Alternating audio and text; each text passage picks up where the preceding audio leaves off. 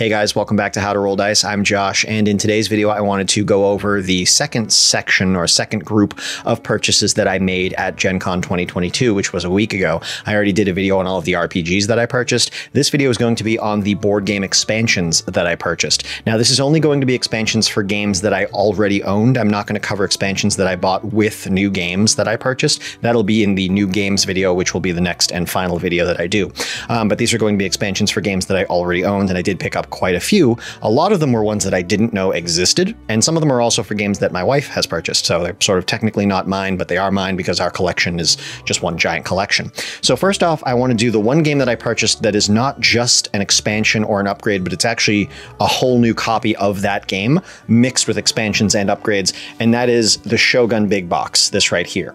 I did not know this existed. I was going by the Queen Games booth because I wanted to check it out because they make games like Shogun and several other games that I love.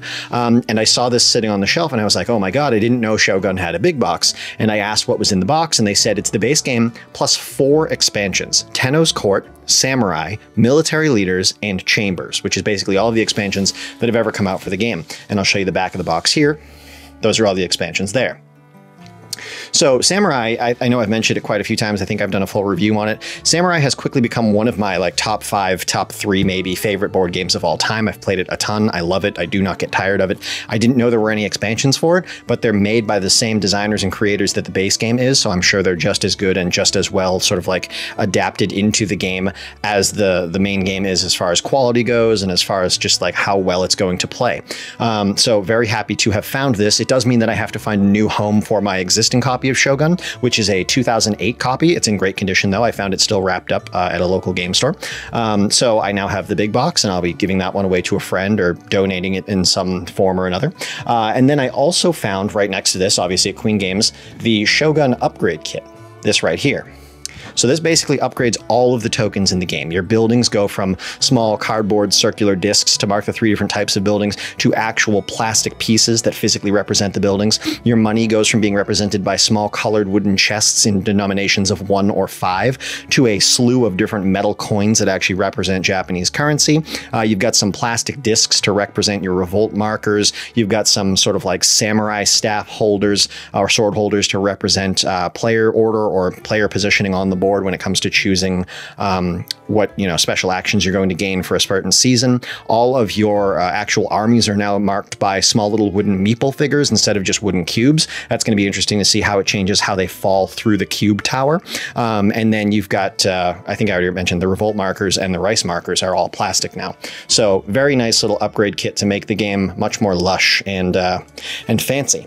So this is the only game and upgrade and expansions that I bought that actually replaces a whole game. So let me move this off to the side here and we'll get into the standard expansions. And again, these are only going to be for games that I already own, not expansions that I bought with new games. That'll be in the next video. So let's start with this right here. This is a nice little small box one. This is upgrades 1 or expansions 1 and 2 for Puerto Rico.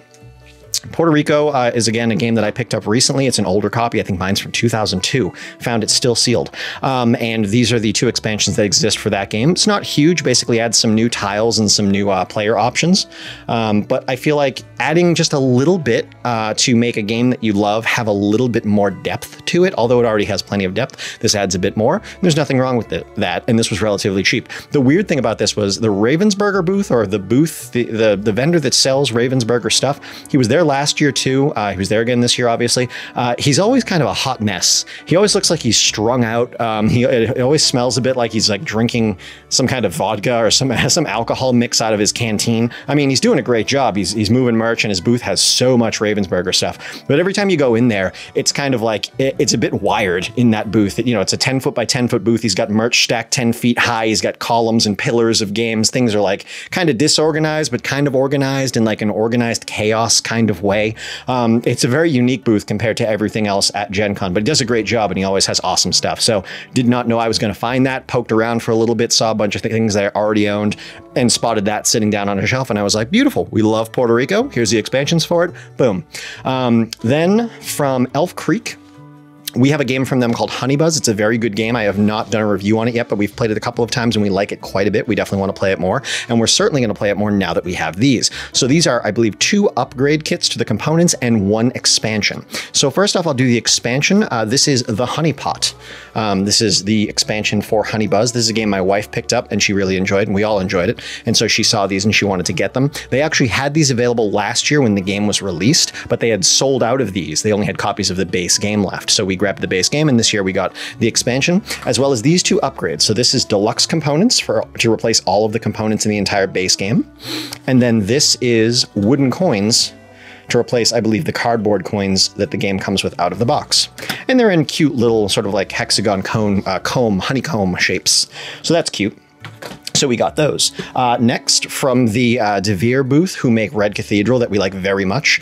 This is the first expansion, I think currently the only expansion for Red Cathedral, Contractors, and it comes with an exclusive promo, which normally it doesn't.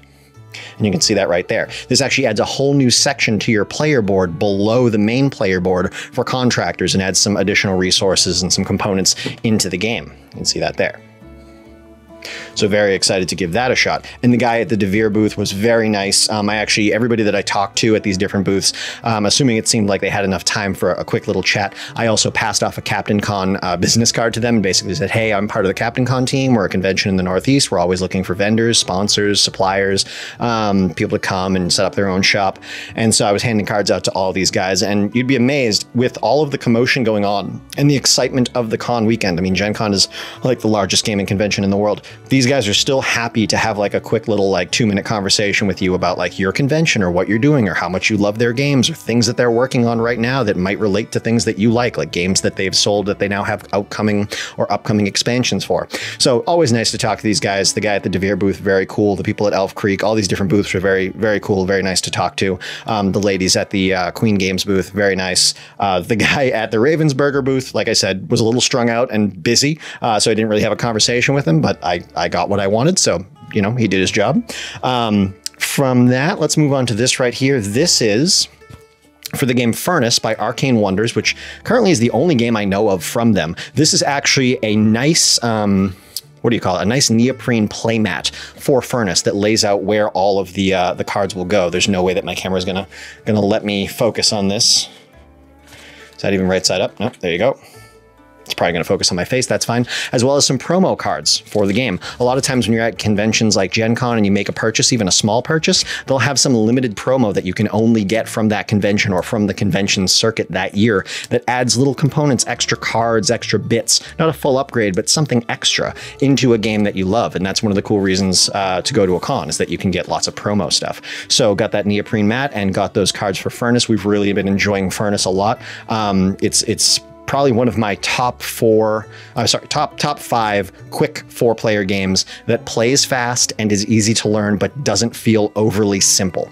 It's really good. I really enjoy it. It's also super affordable. So having a neoprene mat for that to spice it up a little bit as far as quality and look on the table goes, happy about that. Then from the newly purchased or newly owned Ghost Galaxy, we have these 2 Keyforge adventures. If you don't know, Keyforge was recently sold or transferred from Fantasy Flight Games, who I believe originally published it and have been publishing it since it came out, to Ghost Galaxy, which is a company I didn't really know anything about prior to them having purchased the franchise. But these are 2 Keyforge adventures, which I didn't know existed. Pretty cool. One is called Rise of the Keyraken, or Rise of the Keyraken, because Keyforge, Keyraken. The other is the Abyssal Conspiracy.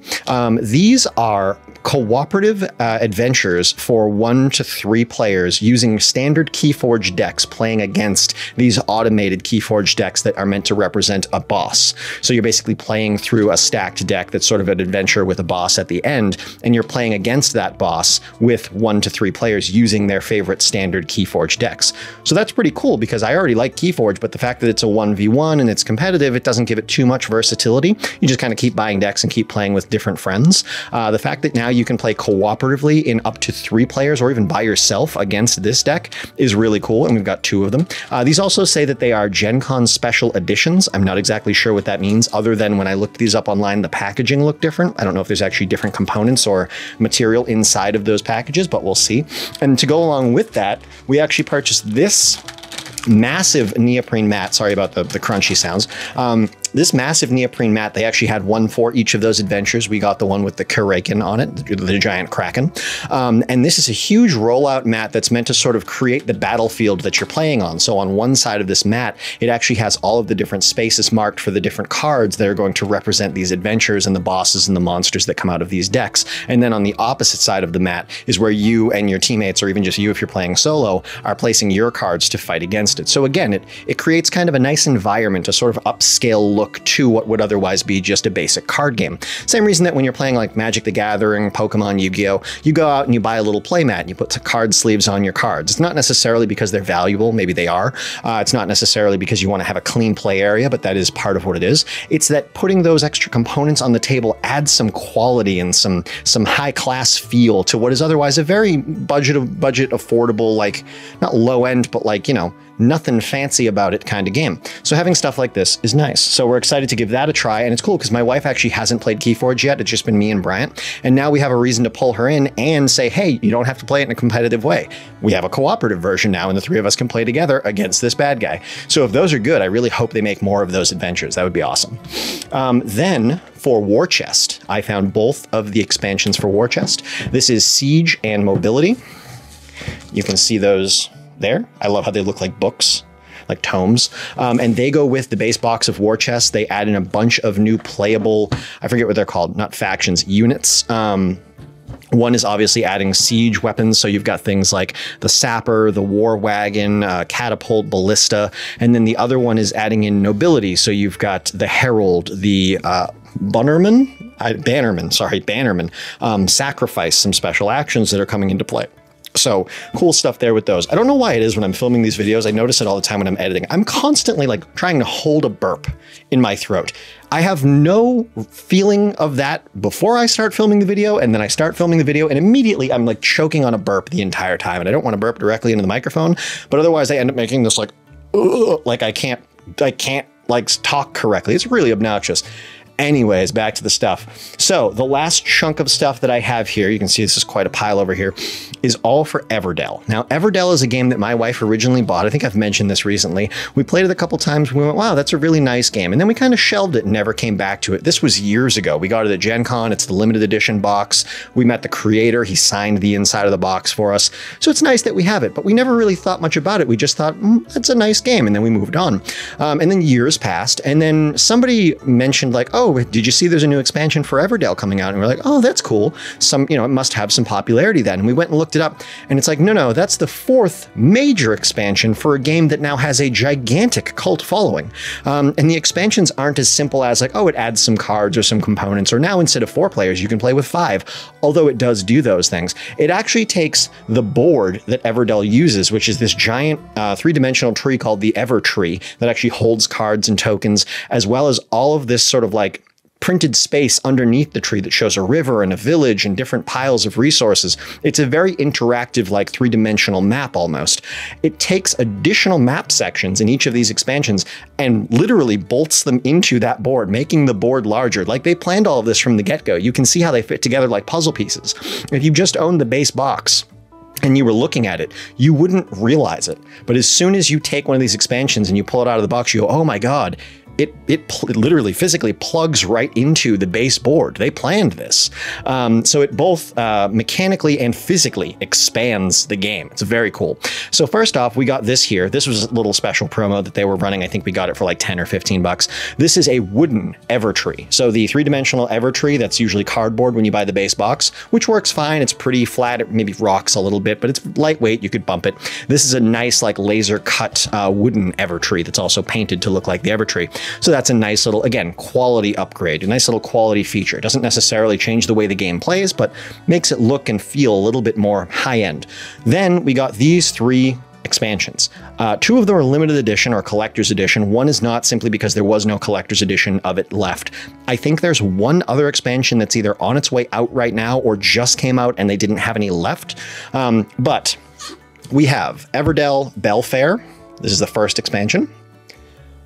And again, the thing about these is not only do they add more cards and components and mechanics, but they also physically expand the game. So if you look at the back of this, you can see it almost looks like a little fair, a little marketplace. Same that's shown on the front cover. It's a little fair across the river there, across that little bridge under the tree.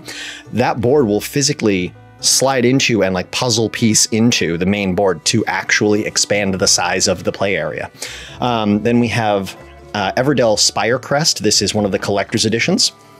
And these are pretty weighty boxes. These are not like lightweight rinky-dink expansions. There's a lot going on inside of these. And again, expands the board, adds new components. There's some kind of a giant yak on this. There's a little fox expeditionary who's like walking around. There's mounts for your characters. You're riding on ostriches and on rhinoceroses. I have no idea what's going on here. There's a squirrel riding a wolf. Like this is not a small expansion. This adds large mechanics to the way the game functions.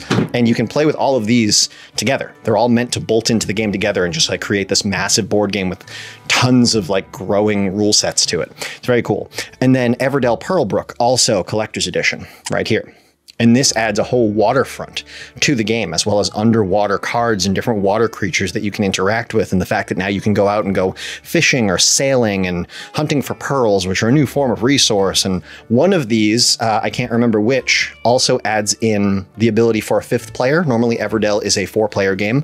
One of these brings you up to a 5-player game. So now you've got a board that's grown exponentially in size, tons of new mechanics, tons of new tokens, components, miniatures, cards, and the fact that you can go up to 5 players. So that's a great little set of expansions. We're very excited to plug all 3 of those in and play a game at sort of like full capacity. I know there is one more expansion because I'm remembering it now that has something to do with a train station where there's like, it adds a whole train station to the board. Don't know how that functions or anything, but I know we don't have it in here. So maybe that's either they were sold out or it's still on its way out. Maybe it's not released yet. But yeah, these are all the expansions that we got. Very happy with all of them, and the fact that I have a brand new, like fully maxed out Shogun, which I'm very happy about. But yeah, so very, very happy we got all of these. Next video, I'm going to jump into all of the new games that we purchased and all of the expansions that we bought with the new games. Because sometimes you buy a new game and you look at the game and you go, well, you know what? The game looks good. I've learned about it. I've talked to them. I've gotten the rundown on the game. Maybe you've played a demo of the game. And then you finish up the sales pitch and they go, also, for $12 more as a promo price, we have this full expansion that adds in all this other stuff. And you're like, all right, I'm spending $70 on this game. It sounds great. Am I going to nitpick another $15 to add all this extra stuff? Even if it's just a components upgrade, like, oh, your wooden cubes turn into wooden cultists. So that's something in one of the games that we picked up called Eschaton, something like that. I'm not exactly sure how it's pronounced because it's in fancy Gothic lettering. But Bryant actually picked that out, was a big fan of it. So he got the expansion that goes with the base game and then an upgrade kit that just changes a bunch of your basic components into fancy high-end components. And it was like 15 or 20 bucks for the high-end components. But again, if you're already throwing like $80, $90, $100 into a game, what's another 20 to make the whole thing nicer? Just top to bottom. Like, it's like, would you like the basic version of the game or would you like the nice version of the game? Well, unless I'm strapped for cash right now, I want the nice version of the game. It's a thing that I'm going to put on my shelf and take care of and pull out and play and show to friends. I want it to be as nice as possible within reason. And so a lot of times when you're buying a brand new game in a con, if they're like, oh, also we have this little thing that goes with it for another 10 or 20 bucks, you're like, yeah, throw it in there. What do I care? I'm already spending 60, 70, 80 bucks, whatever. Just toss it in. Why not? Especially if it's something that's brand new, it's going to sell out. You're never going to be able to find it again. It's going to take 6 months for you to get a copy of it. Just grab it then. That's that GenCon mindset. I've talked about it in the past. But anyways, yeah, next video will be all the new board games and their expansions. This was expansions for existing games. I hope you guys are doing well. I will see you real soon. Have a good one.